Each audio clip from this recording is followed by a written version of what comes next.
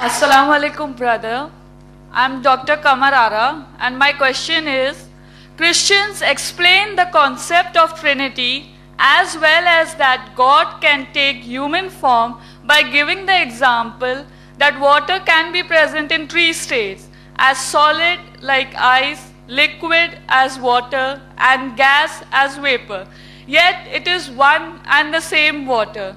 Similarly, a person can also be a father, a brother, a businessman at the same time, but yet he is one and the same person.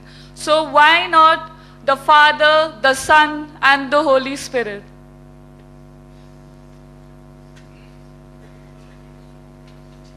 The sister has a question regarding Trinity. The Christians have the concept of Trinity, Father, Son, Holy Ghost. The previous question was, I proved it, that from the Bible, Jesus, peace be upon him, never believed in Trinity.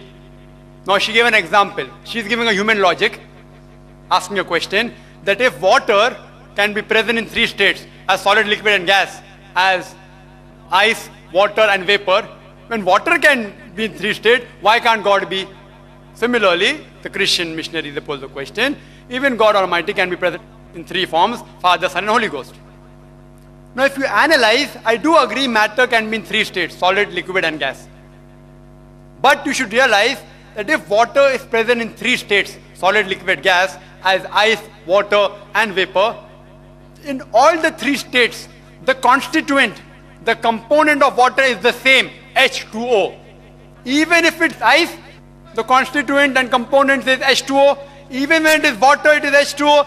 Even when it is vapor, it is H2O. Even when it's ice, even when it is gas or liquid, it is H2O. That's very important.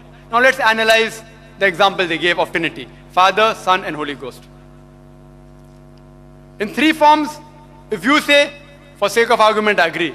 But are the constituent of all these three things, Father, Son, that is Jesus Christ, peace be upon him, and Holy Ghost the same?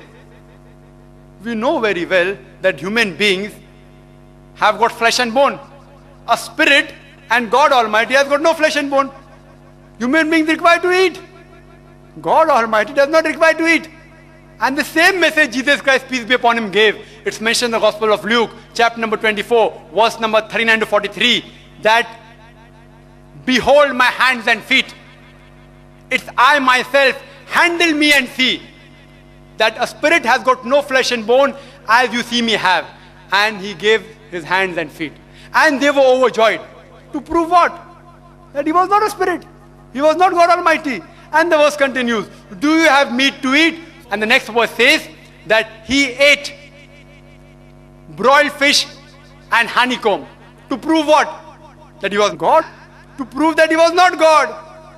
Jesus Christ, peace be upon him, said, a spirit has no flesh and bone as I have. Proving that he was not a spirit, he was not Almighty God.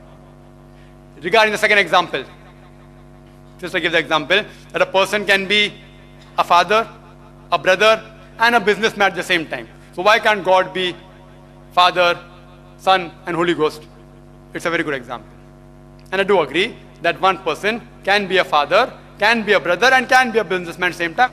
Many people out here also may be father, brother, and businessman at the same time. But if suppose the sister of that man tells a secret to the brother, but natural, even the father and businessman will know that secret because one and the same person. If a sister tells a secret to the brother, who is a father and a businessman at the same time, when the secret is told to the brother, even the father part of that man and businessman part of that man will know that secret.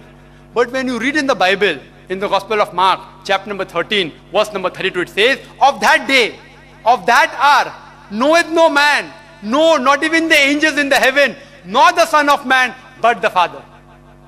The knowledge of the hour of that day, no one knows, Jesus Christ, peace be upon him, said, except the Father.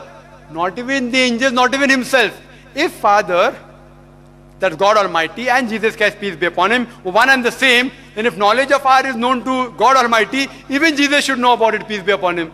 So this proves that they were not one. Further, if the brother dies, even the man and the businessman will die. If the brother dies, even man and businessman will die. So when Jesus Christ, peace be upon him, according to the Bible, according to the Christian, he died on the cross. Do you mean to say even God Almighty and the Holy Ghost died?